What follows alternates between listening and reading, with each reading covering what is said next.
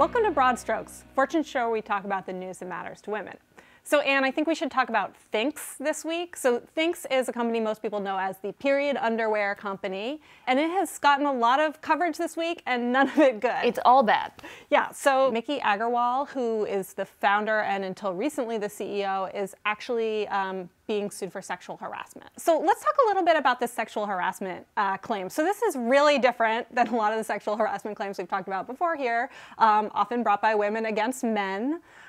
So basically some of the things that this employee is saying happened is that Agarwal grabbed her breasts, she undressed in front of people, she talked about sex and asked employees about their sex life. Right, she implied that she was open to having sex with employees or like having sexual relations or a polyamorous relationship. Just a lot of stuff that was wildly inappropriate for the boss to be talking about. I mean, I think that this is an important thing for us to be thinking about sexual harassment in really a broader way.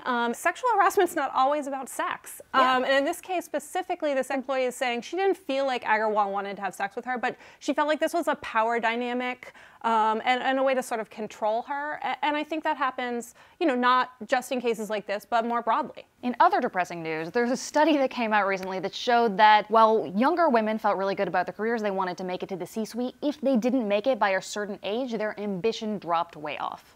Yeah, I mean, I thought this was, first of all, it feels true to me. You know, you come into your career, there are all these opportunities, you're excited, and when those things don't play out for you, it's understandable that people's ambition flags. So for me, this is just a sign that we, and more importantly, employers, need to work harder to push women beyond that sort of like middle manager level and help get them to where they want to be in their careers. Yeah, exactly. And I feel like in certain ways, this is sort of like the quantitative evidence of the glass cliff existing. You know, as soon as people sort of almost got to the C-suite but didn't quite get there, they felt like giving up. So finally this week, I think we need to talk about Neil Gorsuch, who is a Supreme Court nominee. He's currently in his Senate hearings, and we're learning a little bit more about him, although not much. Yes, I think there is a huge question mark over exactly how Neil Gorsuch would rule on women's issues, but one piece of information we do have is his ruling in the Hobby Lobby case. Hobby Lobby did not want to provide contraception coverage, insurance coverage to women.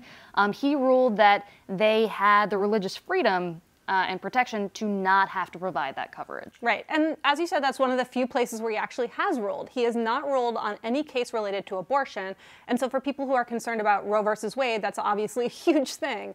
Some people are looking at a book that he wrote about assisted suicide, where he said essentially, you know, no individual should take a human life, and they are reading that as an anti-abortion statement. Right, and another thing I think people are concerned about is a story. It hasn't been confirmed, Gorsuch denies it, but a former law student of his said that in a class, he implied heavily that women often take advantage of companies for maternity leave and maternity benefits and then quit. Yeah, I mean, as you said, we don't know if this is true. He has said it is not, but he said that in his hearing where he was also asked, you know, okay, fine, so do you think it's illegal for a company to ask a woman, but not a man, you know, are you planning to have children soon before you hire them?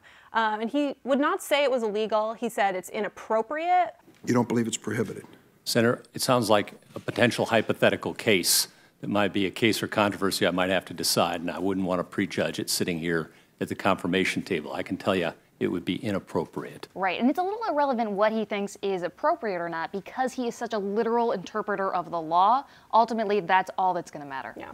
Well, assuming he's confirmed, we will find out.